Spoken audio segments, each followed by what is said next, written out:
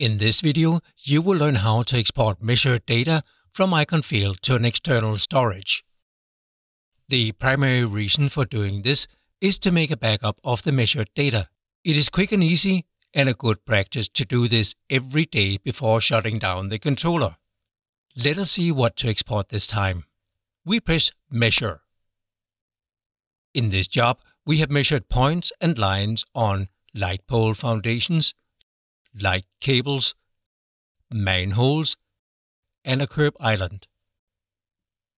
We also assign codes while measuring them, making it easy and effective to work on the related points, either on-site or in the office. Let's export them. We tap on the Home button to exit Measure. In the Home menu, we tap on Export, which then opens the Export main screen. The left side of that screen shows several boxes. First, the content, where we can select the type of export. We could export the entire project, a code list, or the coordinate system, just to mention a few examples. In this exercise, we stay with the initially selected content, data, as we want to export the measured points and lines. Let us export to a USB key. We press the Destination tab. The exported data can also be used for on-machine solutions.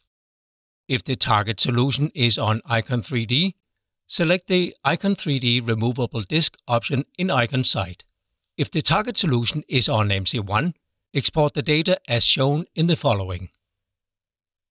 The MC1 user should then use the Import option, Synchronize iCON site USB.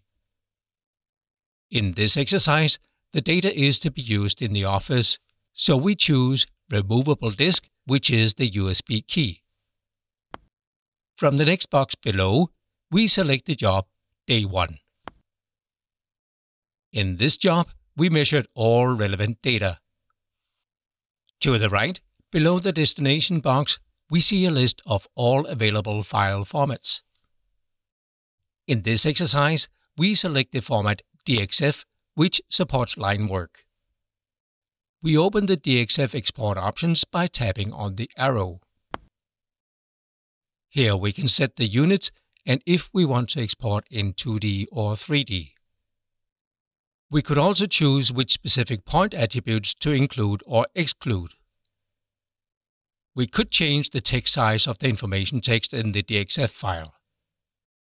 In this example, we adjust them to size 12. If we had selected several jobs for export, we could separate them into different layers in the exported DXF file. When all settings are correct, we press OK. We have now selected the type, destination, job, and file format. Now we press OK to export. Here we can rename the exported file, but in this case, we leave it as is. Press OK.